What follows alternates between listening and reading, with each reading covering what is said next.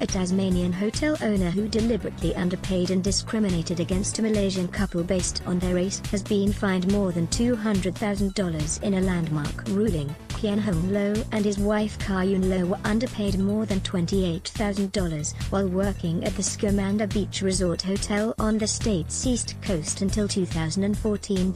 In an Australian first, Judge Barbara Baker ruled then-owner Chang Yen Chang made a deliberate decision to treat the pair differently to Australian staff.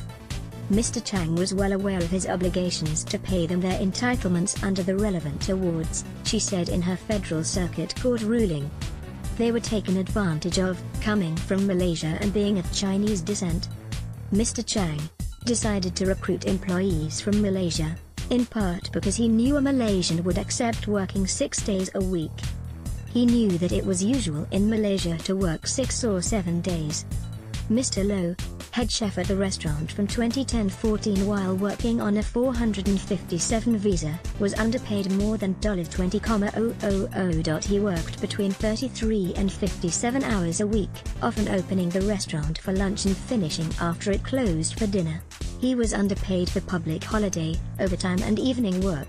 Mr. Lo's wife, who worked up to 51 hours a week as a kitchen hand for about 5 months, was paid roughly half of what she was entitled to. Mrs. Lo quit after finding the workload too much, she told the court.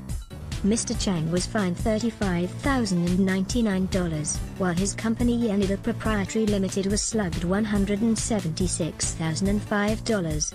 This is the first time the Fair Work Ombudsman has taken legal action against an employer for racially discriminating against employees, Fair Work Ombudsman Natalie James said.